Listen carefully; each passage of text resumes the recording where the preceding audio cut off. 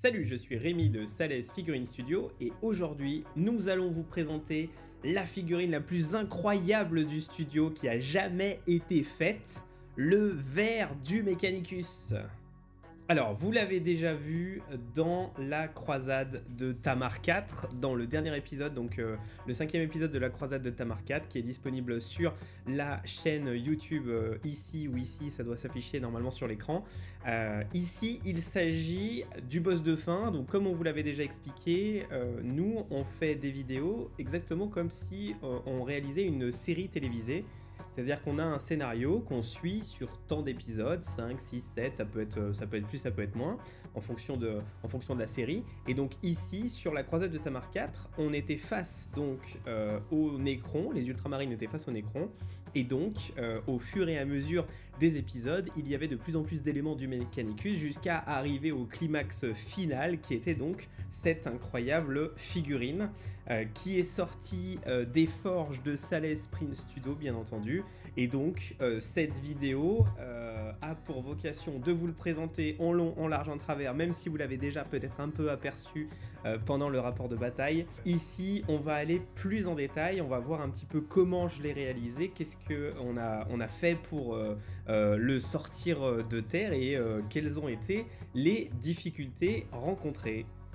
Alors, il s'agit d'une figurine de Salaise Studio, anciennement Affirion Studio. Je ne sais pas pourquoi elle a changé de nom d'ailleurs. C'est une makeuse 3D qui réalise pas mal de figurines de l'Horus Hérésie, donc c'est pour ça que nous avons été intéressés par son travail. Et surtout, en fait, un jour, elle nous sort ce verre totalement incroyable du Mechanicus. Donc là, il est taille réelle, c'est-à-dire qu'on l'a pas resizé, il est vraiment comme ça.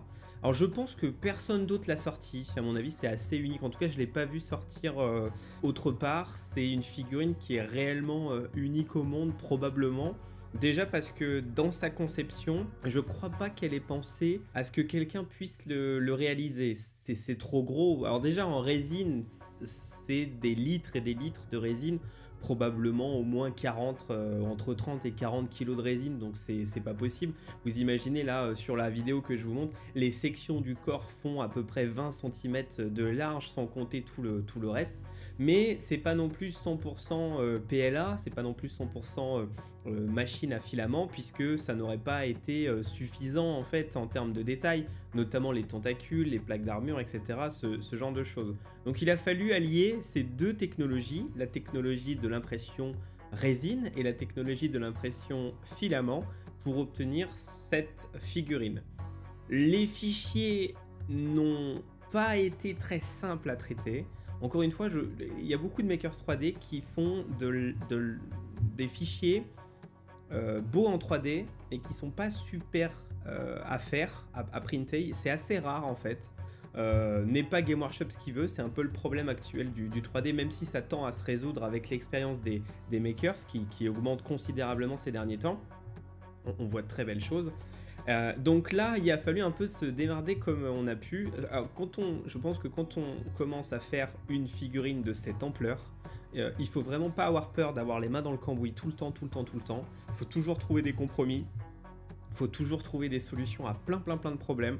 Hein, c'est le principe en fait du mec qui réalise, de la personne qui réalise un truc qui normalement devait pas sortir d'un ordinateur. Faut imaginer, en tant que maker 3D, vous faites un truc qui fait 90 cm de haut, vous êtes à peu près sûr et certain que personne va le sortir, à part en le resizant à 30 cm ou à 20 cm, en le faisant pour épique ou ce genre de choses. Nous on l'a vraiment fait pour 40K. Donc la conception fut un petit peu compliquée, et donc le traitement des fichiers tout autant. Et alors c'est rien comparé à l'impression dont on va parler maintenant. Alors pour ce qui est de l'impression 3D, donc comme je vous l'ai dit, le corps a été réalisé en PLA, bien entendu, impossible de sortir ça dans une machine à moins d'hypothéquer la maison, et même en PLA ça a été très compliqué. Par exemple, vous avez la colonne, la section du corps qui a les générateurs avec les OSL bleus, c'est 120 heures de print, 120 heures de print. C'est-à-dire que là, en fait, vous êtes parti pour pratiquement une semaine de print. Et donc, En plus de ça, vous n'avez pas de modèle construit. La figurine est tellement grande que vous voyez un peu la tête sur les modèles 3D. Vous voyez le corps, vous voyez un peu comment ça se fait, mais en fait le corps vous l'assemblez de section en section, donc on peut très bien faire quelque chose de très grand, de très petit, il sort juste de terre, où il est vraiment déjà élancé, etc. Donc nous on voulait vraiment quelque chose qui soit sorti avec la tête qui fasse face à l'armée ultramarine, à l'armée qui aura en face de lui. Donc il nous fallait quand même pas mal de choses, et rien que là on est sur plusieurs semaines avec plusieurs imprimantes, au moins une dizaine, rien que pour faire le corps. Et vous ajoutez à ça le fait de faire tous les éléments en résine, donc c'est-à-dire la tête complète en résine, les tentacules, les dentrites, les petites pattes et les petites dentrites qu'il y a sur le corps, hein, vous voyez qu'il y a des petites pattes, et puis du coup chaque petite patte et tout le corps est cuirassé avec d'énormes plaques d'armure qui font pratiquement la taille d'un Imperial Knight. Et bien tout ça c'est fait en résine, et rien que ça en résine, je crois qu'on a passé à peu près 5 ou 6 kilos de litres de résine rien que pour faire ça, peut-être plus, hein, je n'ai pas les chiffres en tête exactement. Une fois qu'on a fait ça, il a fallu passer à l'assemblage. Alors pour l'assemblage, du coup, nous avons été deux à commencer l'assemblage avec donc Nicolas qui m'a aidé de la team. On a d'abord commencé à coller avec de la colle très résistante, donc on a pris vraiment de la colle mastic en fait, parce que là c'est impossible de pas être sûr que ça tombe pas, quoi, hein. Il faut vraiment absolument que ça colle et que ça ne se déplace pas dans le temps. Donc du coup on a collé petit à petit, et puis en fait un petit peu quand on est arrivé sur la clé de voûte du corps, on a commencé à coller en laissant sécher une journée entre chaque collage, donc entre chaque élément de corps, hein. Vous voyez il y a des éléments qui font à peu près 15 cm, voilà, chaque 15 cm, tac on a collé, on a attendu une journée, on a collé, on a attendu une journée, etc. Et le plus dur aura été bien entendu de coller la tête. Alors rien que la tête doit faire plusieurs kilos. Donc c'était totalement impossible de laisser la tête excentrée du corps comme ça, il ne serait jamais tenu. Donc on s'est inspiré des socles Game Workshops pour faire une tige donc c'est un cintre de rideau en plastique transparent qu'on a acheté en fait. Alors moi je l'ai trouvé sur un magasin allemand, je l'ai pas trouvé sur Amazon, je l'ai pas trouvé non plus dans les magasins de bricolage autour de chez moi. Donc je l'ai fait faire en fait à un magasin allemand sur mesure. Bon, je pense que, à mon avis, j'aurais pu trouver plus simple, mais c'était la fin de la pandémie, donc c'est quand même compliqué de trouver tout ce qu'on voulait encore, même maintenant, hein. Et donc, du coup, on a créé un trou, en fait, un socle un socle qui permet à la fois d'enchasser la tige dans un élément en PLA qui le tient, qui le maintient fortement. Et on l'a enchâssé dans la tête, ce qui fait que la clé de voûte fonctionne parfaitement, et donc un peu à la façon d'une arche de cathédrale en fait, ça a complètement bloqué tout le corps. Ensuite on a collé tout ce corps sur un énorme socle qui fait 90 cm, hein, qui est à peu près aussi grand que la figurine, qui fait 90 cm de long, et donc du coup on avait notre base pour pouvoir agrémenter tout ça. Alors pour agrémenter tout ça, déjà on a créé entièrement le socle de A à Z. On est parti sur une planche donc de médium de 5 mm d'épaisseur pour ne pas qu'elle voile avec l'humidité. On a designé des rochers qui ont permis de réaliser tout un socle un petit peu désertique comme les nécrons du studio et comme les ultramarines du studio, et on a fait comme si en fait le verre venait de sortir d'un trou. Donc on a créé des gros éléments, des gros graviers qui sont un petit peu poussés ici et là, et qui permettent de créer un espèce de dynamisme, d'un mouvement en fait, même sur une figurine qui ne bouge pas, il y a un mouvement, hein, qui est créé comme ça. Et puis ensuite il a fallu simplement rajouter tous les éléments de la figurine, mais ça c'était après la peinture. Alors pour ce qui est de la peinture, il y a eu deux phases de peinture, la phase corps plus socle, qui ont été traitées comme un décor, c'est-à-dire traité de façon relativement rapide à l'aéro, à la bombe de peinture, etc. Et il y a eu tous les éléments qui se voient, qui sont, on va dire, des éléments de décoration, les plaques de blindage, les dentrites, la tête, etc., les petites pattes qui ont été en fait peints vraiment comme s'il s'agissait d'un titan ou d'un Imperial Knight. Donc en utilisant bien entendu l'aérographe, totalement indispensable avec l'échelle de cette figurine là. Bien entendu, nous avons réalisé pas mal de weathering pour rendre la figurine plus vivante, quelques petits OSL ici et là, etc. Une fois qu'on a réalisé tout ça, il a fallu coller les éléments les uns à la suite des autres de façon relativement logique pour ne pas qu'un élément chevauche un autre alors qu'il n'est pas collé, etc. Et encore une fois, avec une colle qui n'est pas de la colle super glue, qui est vraiment une colle beaucoup plus résistante de mastic, hein, un genre de mastic acrylique, qui permet de tenir très fortement, d'avoir une prise très robuste, très forte. Bien entendu, la figurine reste quand même relativement fragile, je ne pense pas qu'elle puisse être transportée beaucoup, mais elle a déjà bien survécu.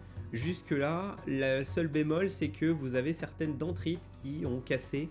Alors pas parce que c'était fragile, parce que j'ai tapé dedans sans faire gaffe, voilà, en faisant des travaux, mais sinon tout a été réparé et normalement vous voyez une dentrite à l'arrière qui est un petit peu abîmée. Alors bien entendu, vous l'avez deviné en regardant cette vidéo, je l'espère, il s'agit d'un gros clin d'œil au film Dune, au nouveau film Dune. Bien sûr, ce n'est pas un verre organique, ça aurait été encore plus dur, je pense. C'est un verre qui s'ancre dans le Mechanicus, c'est-à-dire l'univers Warhammer 40 000, bien entendu. On est très très fan de Dune au studio, c'est pour ça que ça nous a poussé à faire cet élément, ce titan, en fait, on va l'appeler, hein, donc c'est littéralement ça, hein, c'est un titan. C'est la plus grosse figurine du studio actuel.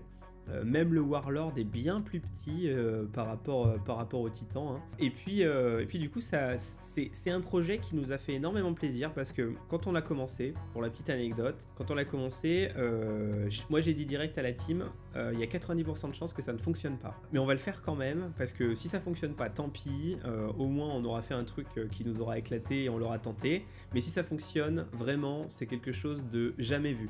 Et en fait c'est à ça que on va dédier la chaîne. C'est vraiment ça le cœur de notre chaîne YouTube et en fait de tout ce que fait Salaise Figurine. C'est l'objectif, c'est vraiment la différenciation. Vous voyez sur cette chaîne ce que d'autres ne font pas. On veut pas copier ce que font les autres. Les autres le font très très très bien déjà. Et justement, nous, on veut apporter un espèce de grain de folie, des projets de ce genre ou des éléments un petit peu plus léchés qui permettent vraiment de rendre justice à l'univers qu'on chérit le plus, c'est-à-dire celui de Warhammer 40 000. Mais si vous lisez Dune, honnêtement, Dune, c'est l'ébauche de Warhammer 40 000. Il y a énormément d'éléments qui se chevauchent dans ces deux univers. On fera peut-être un podcast d'ailleurs pour vous en parler plus en détail. Alors cette vidéo est maintenant terminée, vous avez vu en long, en large et en travers pendant plusieurs minutes cet incroyable élément de décor, pilier, table basse, à ce niveau là c'est un meuble. D'ailleurs pour la petite anecdote, quand il y a des élèves qui viennent prendre des cours à l'atelier, il est tellement gros qu'ils ne le reparent pas, c'est-à-dire qu'ils passent devant et en fait leur cerveau leur dit non mais c'est un meuble, c'est trop gros pour être une figurine. Et quand je leur fais remarquer, tu as vu le verre ici, ils bug en fait et les mecs disent oh putain mais j'avais pas vu, mais c'est tellement énorme, c'est incroyable. Donc ça fait vraiment son petit effet buff. Puis alors bien entendu sur la table c'est monstrueux comme vous l'avez vu dans le rapport de bataille où il est. Bien entendu si vous avez aimé la vidéo, n'hésitez pas à liker la page, à mettre un petit pouce bleu, c'est important pour nous pour le référencement. Et puis si vous voulez aller plus loin dans la peinture sur figurine, n'hésitez pas à faire un tour sur l'académie de peinture, le Patreon, les liens sont en bas de cette vidéo. Et enfin, si vous voulez que on vous printe des décors, des figurines, etc., n'hésitez pas à envoyer un devis ou à visiter la boutique Salaise Print Studio. En tout cas, n'hésitez pas à commenter cette vidéo, nous dire ce que vous en pensez, nous dire si on est allé trop loin, ou si on est fou de faire ça, ou s'il faut qu'on continue à sortir des trucs encore plus gros, ou encore plus beaux, je sais pas. Et puis en attendant, n'oubliez pas, on se revoit au prochain Medal of Color.